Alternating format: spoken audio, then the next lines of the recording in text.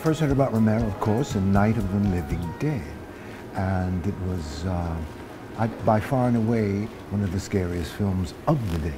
But now it is the best reality horror film of all time. So I met George. He was looking for an actor who could do a Caribbean accent. I said, I can do that. I can get to that. But so I auditioned for him with a major speech in the middle of the movie. But I said, George, listen, man, this is so literate and so beautiful that I want just one night to study it, just to sleep with it and sleep on it. And most directors will say, you do that now. But he said, okay, you can go, come back tomorrow, and we'll do it.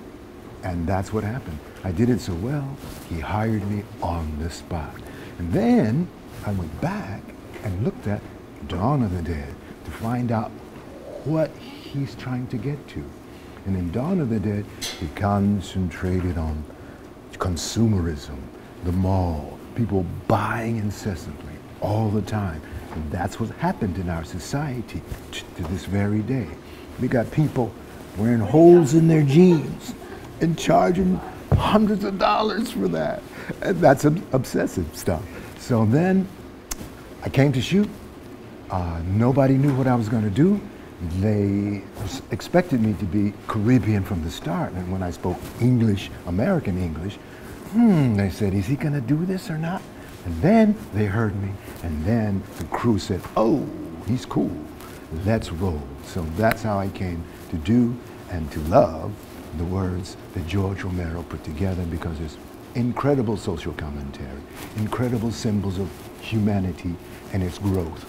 So I'm glad horror movies can do that, and he's the best at it. I expected to get a few opportunities out of playing a great role like that, but didn't happen.